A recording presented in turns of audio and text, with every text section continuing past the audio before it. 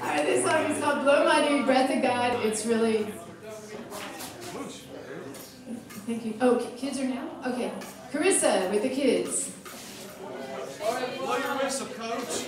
Our little members are leaving us. Little whistle. Carissa with the kids. All right, kids. Follow Carissa. Into the pool. All right, kids. Into the pool. Follow Carissa into the pool. Into the edge of the world, where you'll find the Don Treader and Prince Gatsby.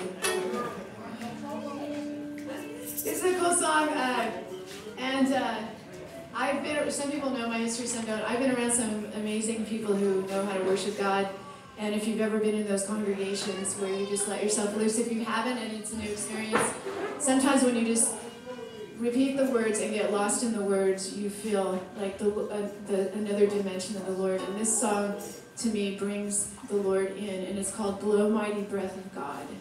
Makes me cry. Anyway, I'm going to lead though, so I'm not going to cry, but may it move on you, and may you really feel the Lord this morning, and may He move in this place, because that's what it's all about. We are church, we're two or more gathered, and our leader is cyber right now, but he's still with us in spirit. Rich, so he's here. He's here. He is here. And anyway, we have a special surprise later. So it goes like this. It goes. It's a really easy song. And even if you don't know it at first, you can listen to the words until you do know